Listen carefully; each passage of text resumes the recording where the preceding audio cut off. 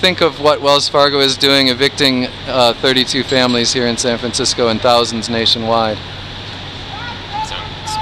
It's terrible. People shouldn't be treated that way. Are you? Makes me want to learn more about it.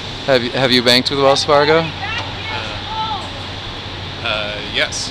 What have you done? Like, do you have a bank account here? Or? I just have I have had a personal account. Have you thought about moving your money out to like a credit union or some other bank? Yeah. Well, actually, I already have. You already have? Okay, good for you.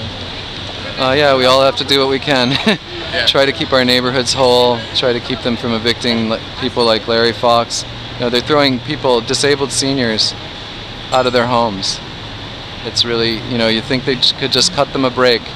They got the billions of dollars in bailouts, and it sure would be nice if some of that money went to help the homeowners who paid the taxes that gave them the bailout.